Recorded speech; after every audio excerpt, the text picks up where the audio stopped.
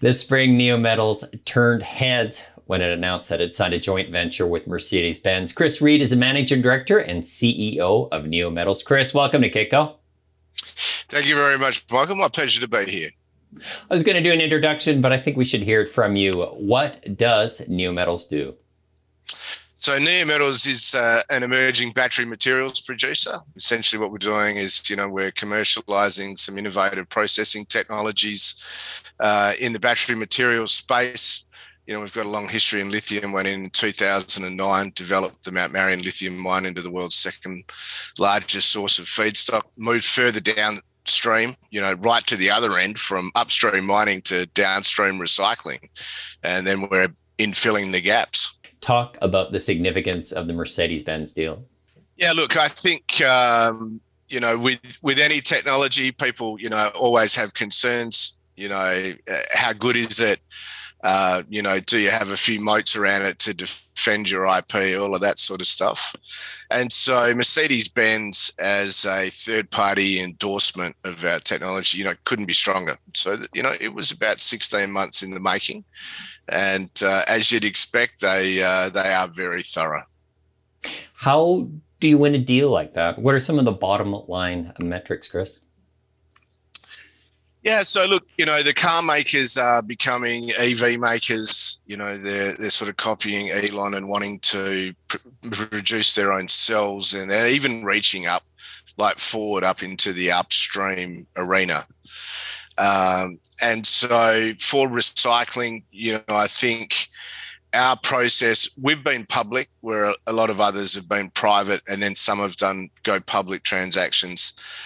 The market has been able to see the development of our technology. We've reported scoping studies and pre-feasibility studies and test work results. And, really we're driven, one, by making it sustainable. So, our process, we generate very little off gases, any water's recyclable, and our tailings product by design is ammonium sulfate, or a fertilizer.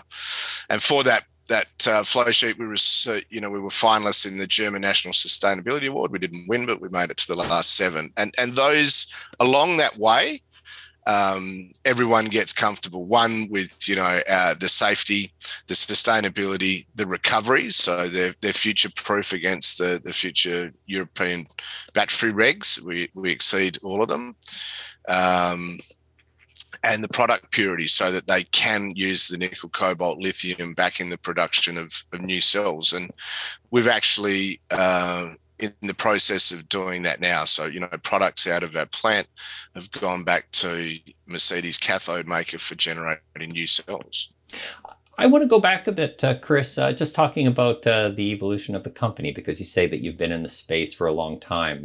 You were upstream, you were involved with lithium, and now you've come downstream. Why the pivot? Why the change? Yeah, so originally we started out, I founded the company 20 odd years ago with my father, and we developed gold mines. And then we had it was just a chance meeting in Germany with Mercedes Benz and Johnson Controls. I learned about what was going to happen in 2008 with the electrification of transport. They told me to go and find lithium. My family, we're all born and bred in Kalgoorlie, been there for 4 generations. So we knew where a few deposits were. No one was really looking for it.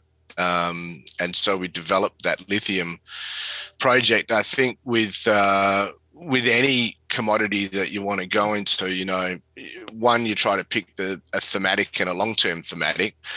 2, that'll identify some commodities and then try to get the better assets in those commodities and get there early. And because sometimes you have to hold them through a cycle. It took us 2 cycles to get Mount Marion developed. I guess that's what a long period in mining teaches you. There's been tremendous investment in EV recycling. I think of Li-Cycle. They announced a $100 million investment this spring from Coke. Redwood Materials, they've raised $700 million a year ago. Yeah. Why the big investments? I just try to understand the timing, Chris. I mean, We're still at Yeah. the start of energy transition right now. Electric cars are getting there, but we're not going to see any real scale, I guess, for a couple of years out. Yeah, I think that's where there's probably some sort of misconception. So, we've had EVs. Elon's been making EVs for a while.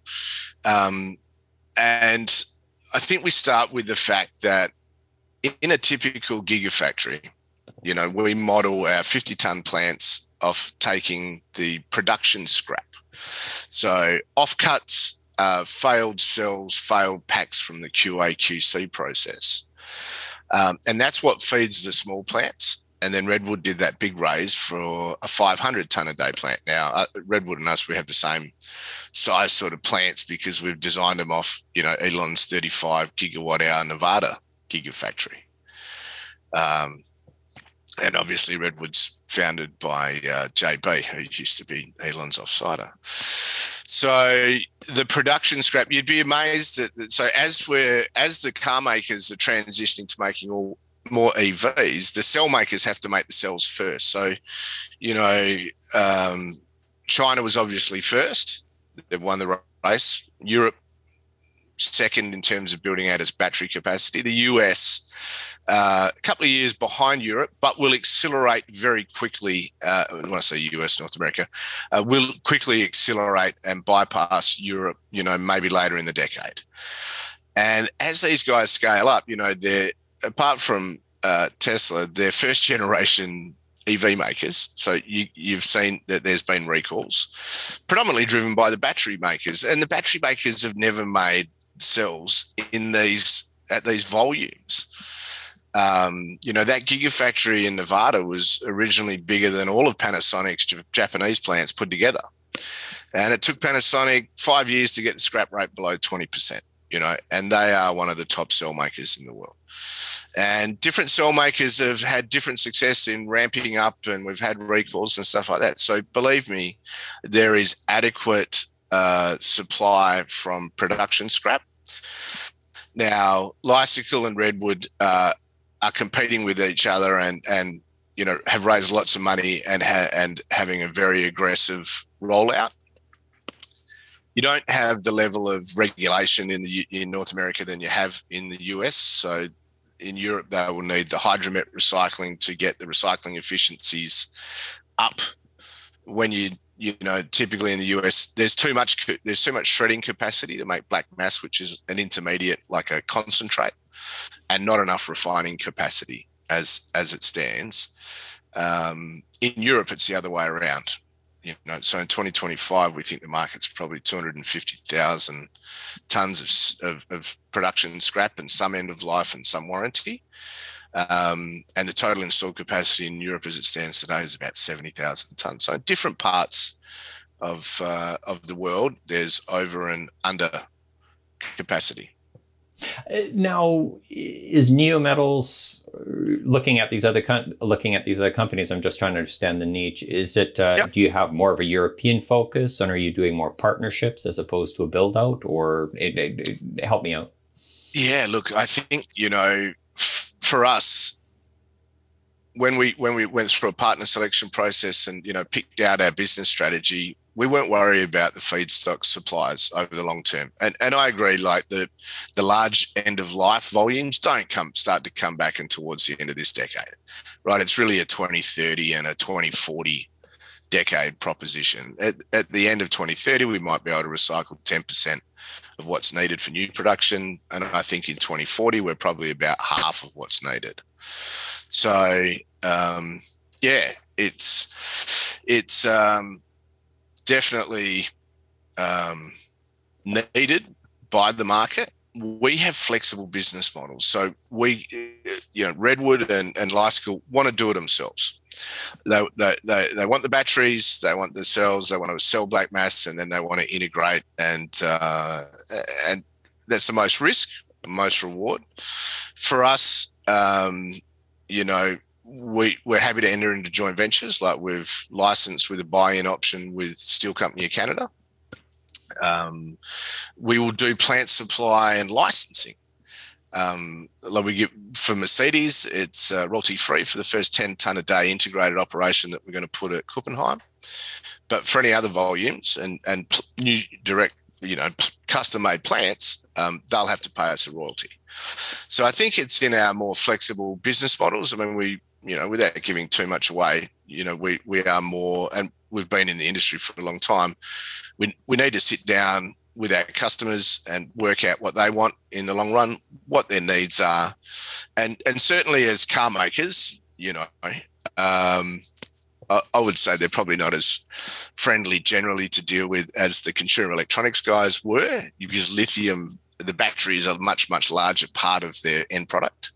So they can't be as nice. But, we have to deliver them a lower total cost of ownership over total cost of recycling over time. And like I said earlier, we weren't worried about supply. We were worried about who can build the plants at the scale needed in a timely fashion. And so that's why we partnered with a 150-year-old German plant builder. Why is vanadium in the mix for EVs, Chris? Look, the lithium vanadium combination gives a higher specific energy density, right? So highest range in smallest format. It's just chemical, right? So as far as lithium ion batteries go, that's the sort of that's the apogee.